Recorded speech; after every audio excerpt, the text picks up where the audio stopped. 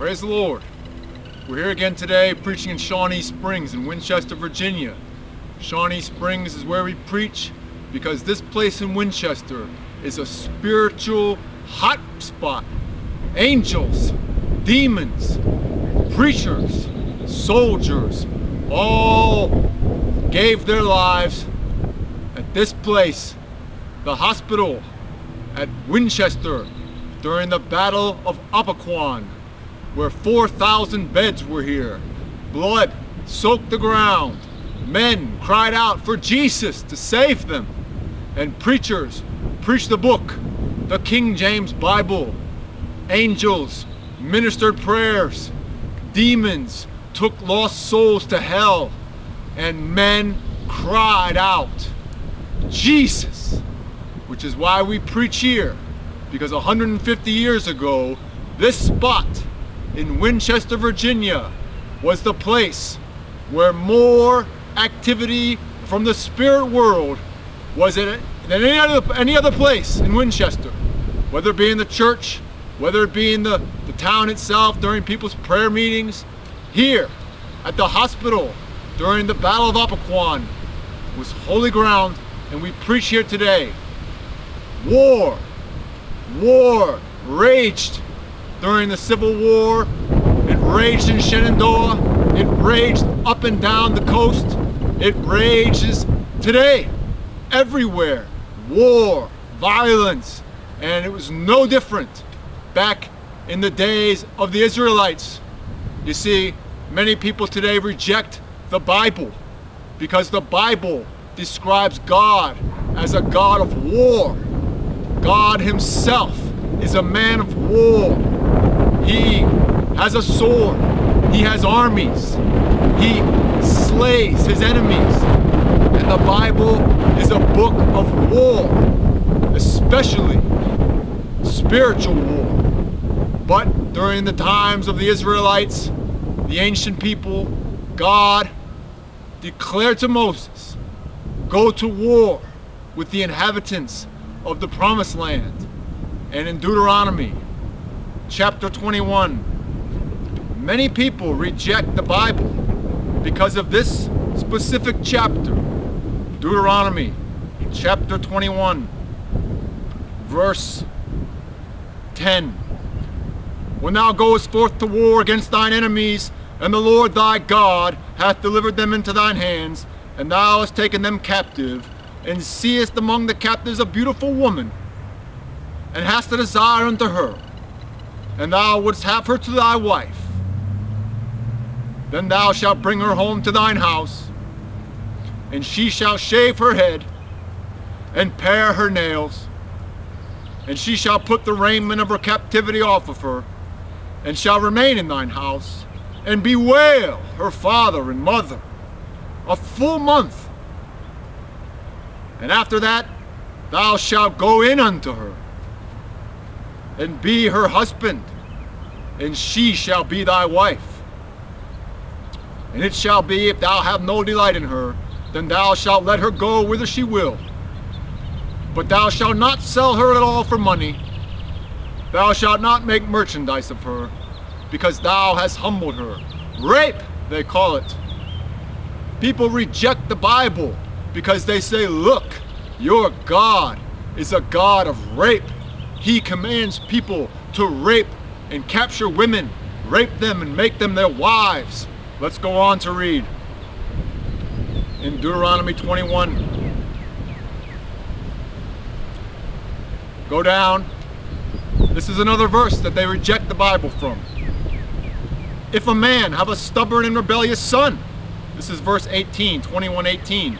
If a man have a stubborn and rebellious son, which will not obey the voice of his father or the voice of his mother, and that when they have chastened him, will not hearken unto them, then shall his father and his mother lay hold on him, and bring him out unto the elders of his city, and unto the gate of his place, and they shall say unto the elders of the city, this our son is stubborn and rebellious. He will not obey our voice. He is a glutton and a drunkard, and all the men of the city shall stone him with stones, that he die. So shalt thou put evil away from among you, and all Israel shall hear and fear. Raping women, stoning your own child. I won't obey a God like that, they say. God's ways are not your ways. Man, God's ways are far, far above your ways. You can't choose how you want God to be. You can't make up a God in your mind. You see, God is a God of war. God is a God of righteousness and justice and judgment. God's ways are far, far above the ways of man. You might want a hippie God. You might want a God that gives you sugar-covered, chocolate-covered cherries. You might want a God that gives you nothing but pleasure.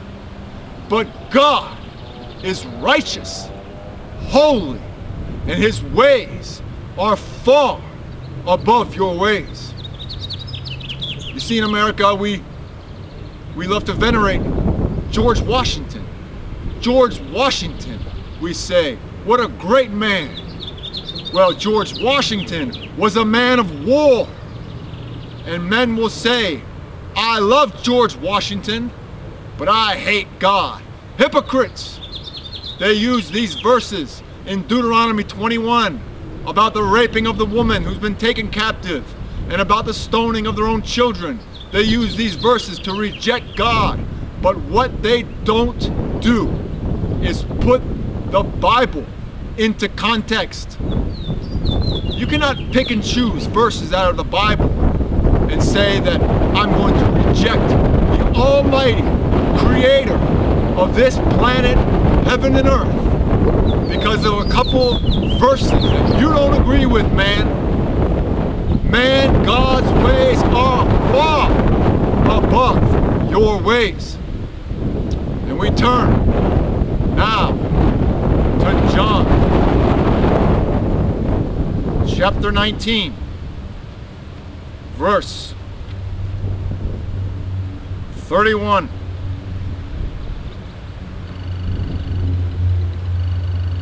We read these words.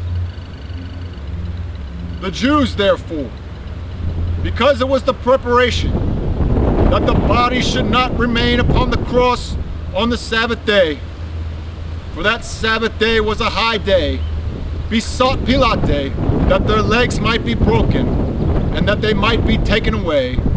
Then came the soldiers, and brake the legs of the first, and of the other which was crucified with him. But when they came to Jesus, and saw that he was dead already, they brake not his legs. Jesus was hung on the tree. Jesus was made to be a curse. Why? God's ways are not our ways. Jesus is the way. God made a way out, made a way for us to escape damnation and hell and judgment for sin. Man sinned, and man sinned, and God will punish sin.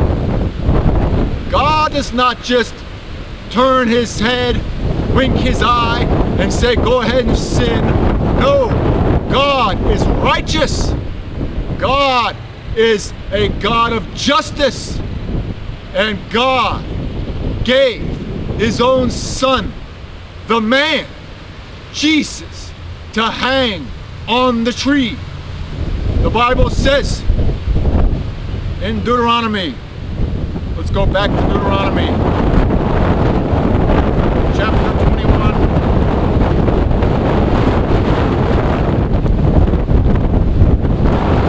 Verse 22. And if a man hath committed a sin worthy of death, and he be put to death, and thou hang him on a tree, his body shall not remain all night upon the tree, but thou shalt in any wise bury him that day. For he that is hanged is accursed of God, that thy land be not defiled, which the Lord thy God giveth thee for an inheritance. Jesus Christ hung on the tree. Jesus Christ became a curse. Cursed is everything that hangeth. God's ways are not our ways. Jesus Christ came from heaven. He left paradise. He came his only way that he knows how, which is in righteousness. And he willingly went to the tree, being made a curse for us,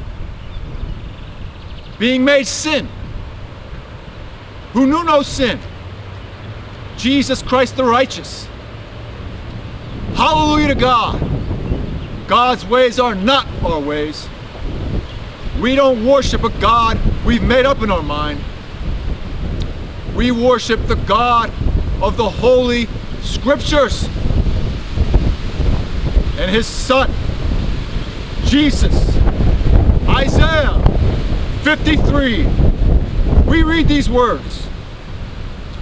Verse 10. Excuse me, before we read Isaiah, I want to tell you one thing. Satan is the god of this world, this realm, this sphere, cut off from heaven, kept in reserve for judgment and fire. This earth, Satan has dominion over. Why? Because Satan is so smart. Satan was cast into this realm, this sphere, this earth that was supposed to be for man. Now this is a mystery. We don't know why. But one of the reasons why I believe that Satan and man were both put in the same realm was so that God, being righteous and being all things and knowing good and evil, and God knows that sin must be destroyed. God's ways are not our ways. So God chose this way to destroy sin before all the angels, so that he can be truly before witnesses, before the witness of the heavenly hosts, so he can be judged to be truly righteous and holy. God puts away sin and defeats it. Satan in Genesis 3:15. Let's go to Genesis 3:15. We all know Genesis 3:15. The Bible, the Word of God in heaven.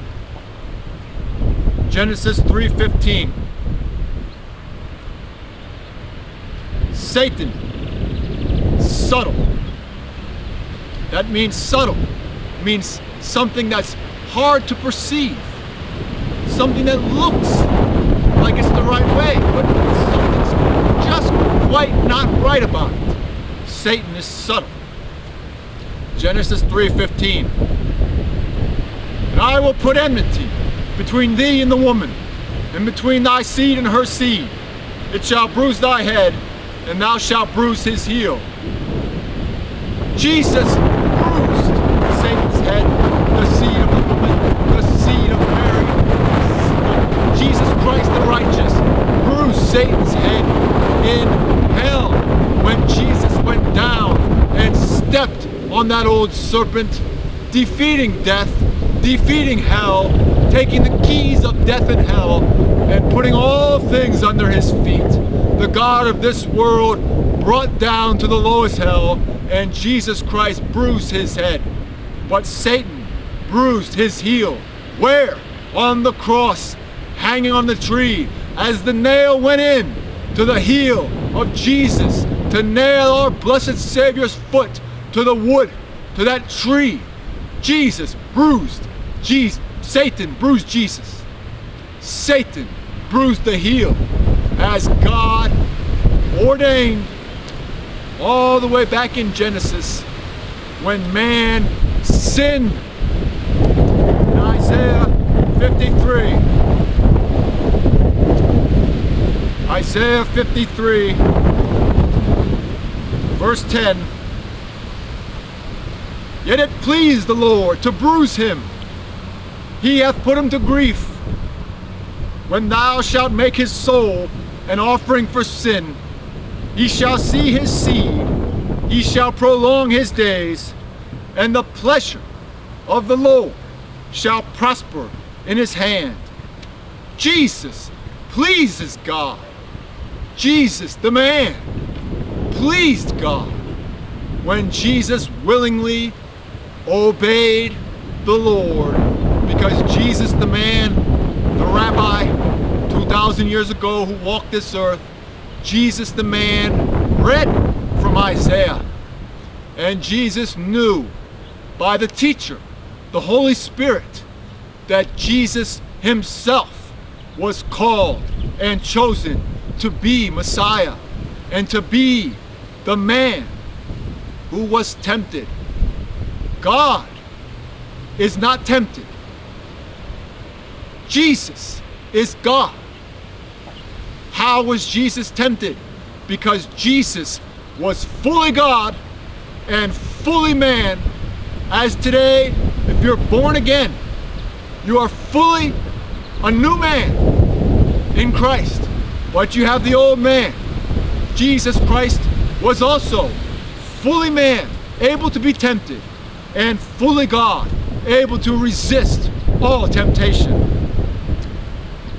Isaiah 53, we go down to verse 11. He shall see the travail of his soul and shall be satisfied. Jesus Christ's soul travailed on the cross, travailed in the Garden of Gethsemane, travailed when he had to live among wicked sinners, as righteous Lot lived among wicked sinners in Sodom, and they vexed his righteous soul. Imagine the divine, beautiful Jesus, the spotless Lamb of God, living amongst the earth. God, man, the divine, first man, last man. Jesus Christ is the last man. Jesus Christ walked the earth. Jesus Christ redeemed the first man, Adam, from the fall of Adam's sin. And Jesus Christ's soul travailed by having to walk among wicked, evil men. Jesus Christ's soul travailed on the cross. And it pleased God. Why does it please God? Because God was watching man overcome sin. God was watching an obedient man overcome sin. By his knowledge shall my righteous servant justify many, for he shall bear their iniquities. Everything you've ever done wrong in this earth, every bad thought, every wicked deed, every single thing every bad sin you've ever committed, Jesus bore it on the cross. Not only yours, but the billions and billions of people that have lived on this earth. He took all of those wicked sins and he bore it. And this spiritually caused his soul to travail. And we go to 1 Corinthians. Excuse me, let's go to 1 John. Excuse me, John chapter 1, verse 29. John 1:29.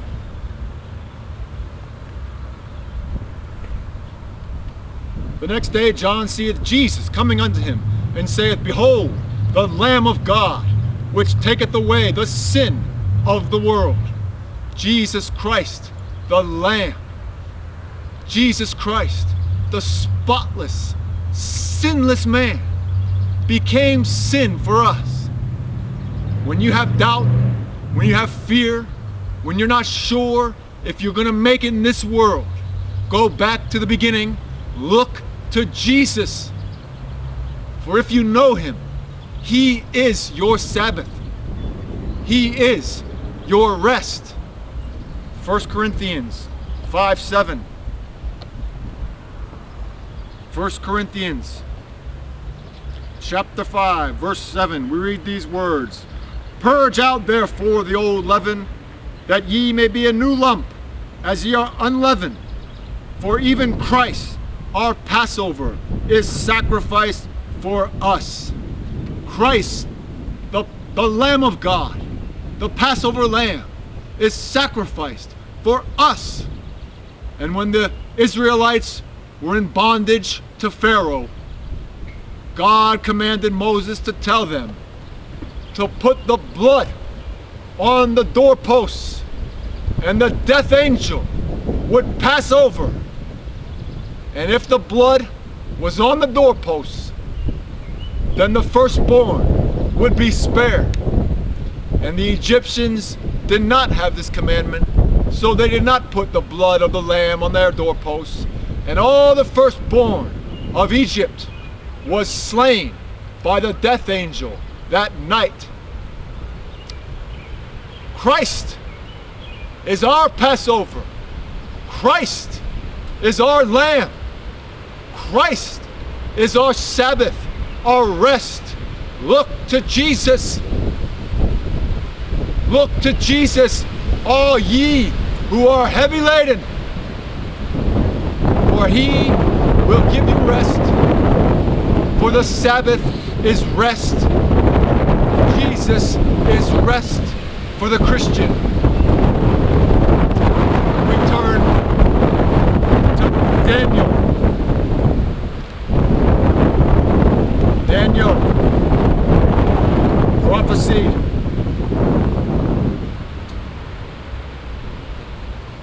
Chapter 9. Daniel 9, verse 24.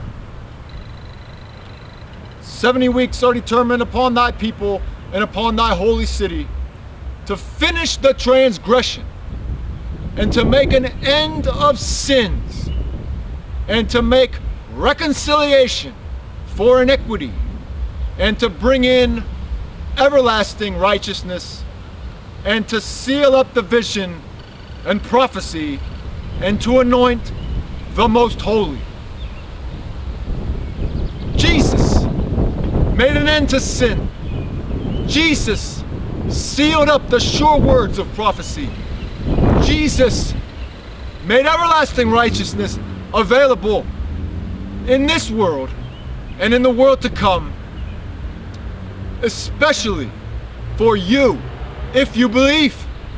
God's ways are not your ways. God made a way out for you to escape your sodomy, for you to escape your adultery, for you to escape your lying, your drunkenness, your fornication, your thievery, whatever your sin is. Christ, the heavenly Lamb, made a way out. Purge the old leaven. Purge yourself in the knowledge of Jesus Christ hanging on the cross, being made a curse, bearing the sins of many, and making reconciliation for God and man available by faith in the Lord Jesus Christ. And if you do, the Bible says in John, verse 20, the Gospel of John,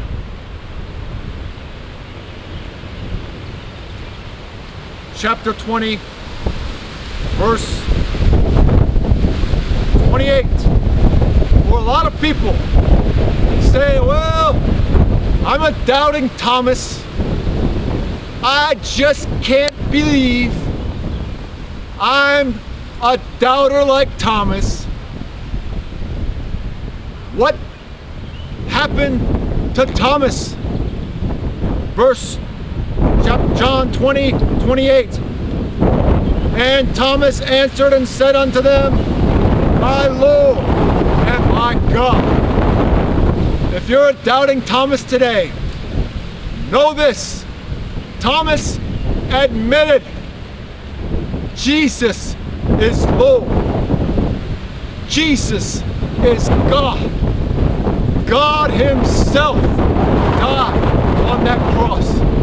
God Himself made a way out for your sins so you can escape eternal fire and damnation in hell with Satan by believing in the Lord Jesus Christ as the payment for your sins. Look to Jesus on the cross. Look and live. Ask Jesus today to be your personal Lord and Savior, and He'll give you the gift of the Holy Ghost, and you'll know you've been saved. Amen.